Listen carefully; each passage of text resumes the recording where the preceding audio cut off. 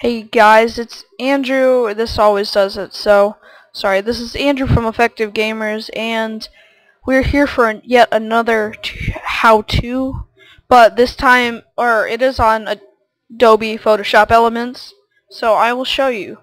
This how-to is on how to change one of your files. Hold on, let me do this. I know how to do this when I'm actually doing it.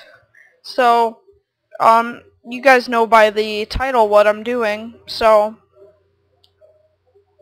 let me show you how to do that. I forget what it is. I think it's the PSD file. Yes, I think we're changing it to JPeg. So, okay, so you have your file. Hold on. Let me open my file. Sorry, my FPS is kind of low right now. Go to pictures. Okay, so you have a PSD file right here.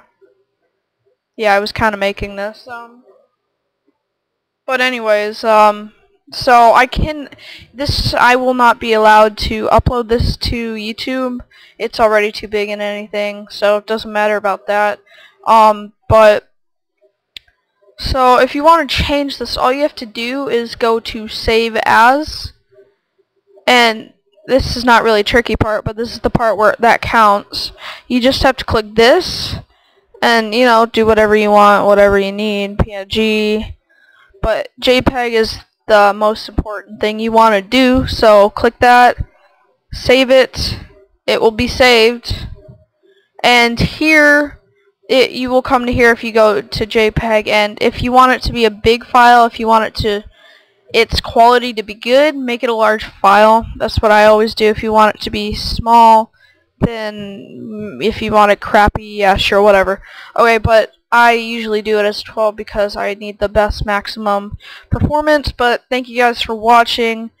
That was really fun, kind of, but since I didn't know what I was doing or what I called it. But thank you guys. I will try to upload this for a new banner sometime. So bear with me. Hope you guys liked it. Second how-to in this day. See you guys later.